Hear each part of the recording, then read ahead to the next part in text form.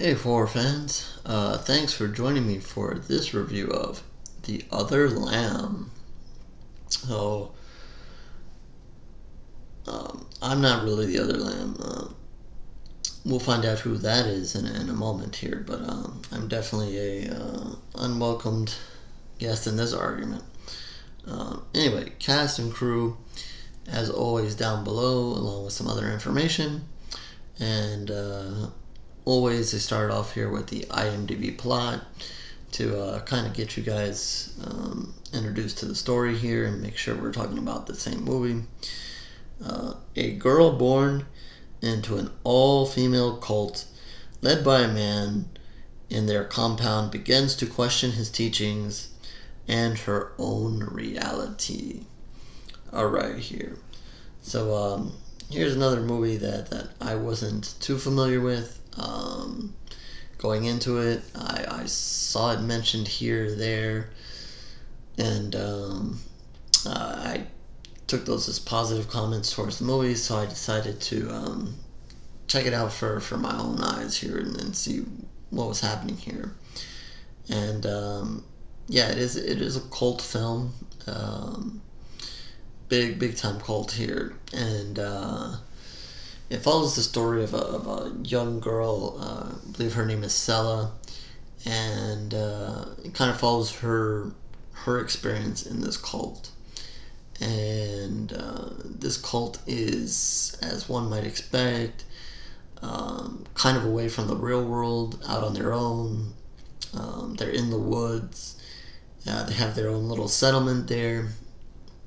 And, almost immediately you kind of see Sella as a little bit strong-willed, where you would expect in a cult maybe the followers of a cult to be followers and be very, very submissive to whoever's in charge.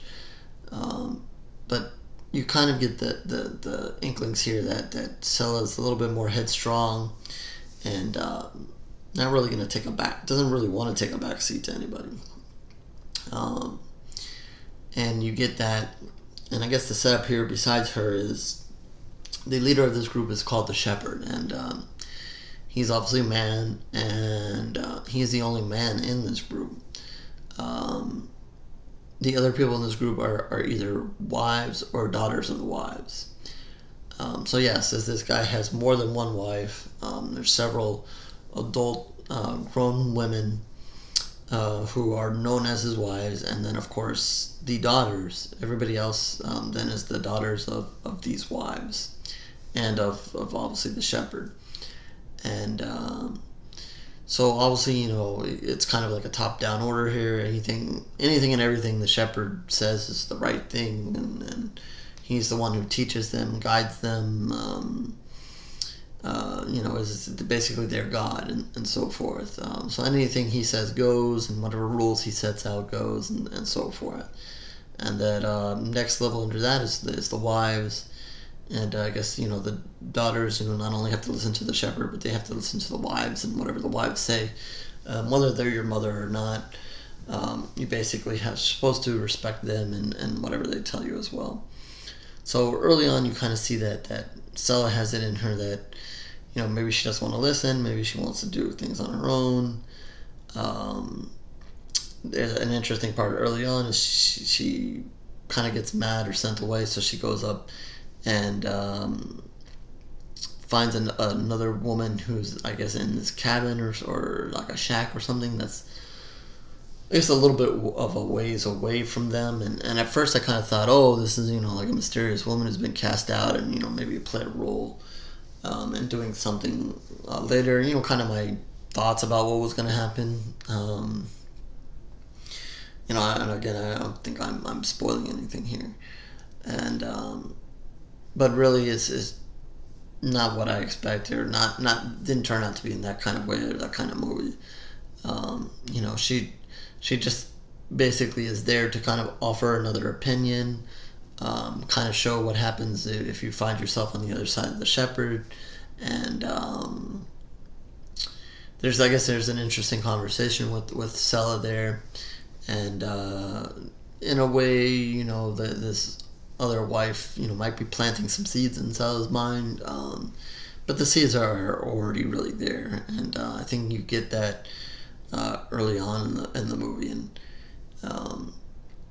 the way this is set up, you can almost see that really for the way they have this society to work and everything. I mean, it works because you're basically submissive to the shepherd and do what he says and follow his orders and blah blah, and you all see this goes totally wrong when one of those women decide that no, this is wrong, or no, you're not right, and whatever. So everything seems to be okay. They go through a couple of scenes, and you to get you kind of familiar with the setup, with how things work. They have some strange rituals and so forth. The title is The Other Lamb. There is some references to the lamb, and I guess you can he's the shepherd, so again leading his lamb, leading his flock. There's different ways to interpret the name and how things unfold in this movie. I guess one of the weird or more grossed out scenes in the movie, there is a little lamb, and I guess they use that as like I said, there's a metaphor in different things, but one of the ways they use it for is to show childbirth, or to show birth in the movie. And there's a scene where I guess Salah has to be led away to see the sheep, or help the sheep give birth, and it actually doesn't turn out the way you kind of think it is. And one of the things the movie does is kind of blur the lines between reality and Salah's dreams or thoughts or visions, or whatever you want to call them, whatever you want to interpret them as. There's just a couple of times in the movie where they kind of take you away, and she's seeing other things, or seeing herself in different places, and one of those things is this thing that happens with the sheep. And not too many things gross me out or whatever, but I was kind of like, ugh, I don't know if I want to see that. So yeah, there is that going on in the movie where they kind of take you away into her dream world, or her visions, or so forth. But you kind of pay attention, because they kind of play a role in who she is, or what her thinking is there, or what's influencing her, and really what's a lot of this movie is driven by is images and kind of these foreshadowings or metaphors and stuff like that. I think one of my takeaways from this movie is that it's really born on that kind of thing as well. There's a story being told here, but it's about capturing certain images and so forth that go on in this movie, and obviously kind of like the picture behind me, that's one of them. But it's very born on finding these certain scenes and certain shots that they put together here, and the dream sequences that they put together here to kind of push the story and help the story. On the other end of that, if you've listened to some of my other reviews, especially like for say Midsommar, where I talk about weirdness and how there's a weird level in the movie, and I did find myself entering that realm of this is strange, this is weird. Obviously, once I saw that this is a cult thing, I kind of expected some of that. But again, you know how I feel about that. I'm good for weird up to a certain point, and then it starts to lose me. So I don't think it lost me totally, but it was basically getting there on the borderline of this is just strange and odd, and I can see what's going on there, and I kind of felt like this movie's just building on the images and the shots that they're able to create here, and that's terrific. And sometimes films are a different way. Sometimes it's about a lot of action, sometimes it could be about the blood and guts and a lot of gore, and then sometimes even a movie can be even a little bit more artsy, or a little bit more for painting the pictures and putting the images together and so forth. And I think that goes together in every film. But I think some films are a little bit more, kind of in that way, kind of made as more of an art form to it, or that's what they're going for here. And I kind of felt that about this movie. It was about putting those images together. Capturing those images of the woman struggling, as well. And also, there's story of overcoming and growing up. Obviously, they wanted you to feel something for the women here, and I didn't really, I guess it almost got me to going off the edge there, but then I guess, without, let me see the best way to say this without giving away what happens here, I guess things start taking, okay, so I guess to set it up is that they're not, I guess, totally invisible to the world. A policeman does come by and basically tell them they can't be where they are. So they basically, pack their stuff up and go on, like a great voyage for themselves. And, I don't know whether he knows where he's going, or he just leads them and hopefully then that he's going to find it. You don't really know a backstory of him. You're following mostly Sela there, so you don't really get a backstory of him. You do, find out, what's going on in this group. But you don't know, like his history. Has he always been this way? Has he always run a cult? Or, was he a really religious person at one time and then decided to go this route here with the women and so forth? So, I guess you don't really know what to expect from him, or know where he's going. But, he seems to be well-versed, or at least well-versed in playing the religious role and the godlike figure of this group. So he leads them until he finds this spot. And I don't want to give away too much about this spot, but he finds this spot, and I guess that's when they do, that you'll know it, and I guess things kind of change for the group once they I guess they don't completely get settled there, but I guess once they've arrived and kind of like take that break that, hey, we've arrived. There's another traumatic moment that happens prior to that, but I'll let you catch that on your own without giving that away. That kind of adds to the story here. So, besides the imagery and everything like that, you're also supposed to feel for the women and feel for the journey that they go on, and some of the pain that some of them are in, because some of them aren't as strong as Sela. So each one of them kind of takes this in a different way.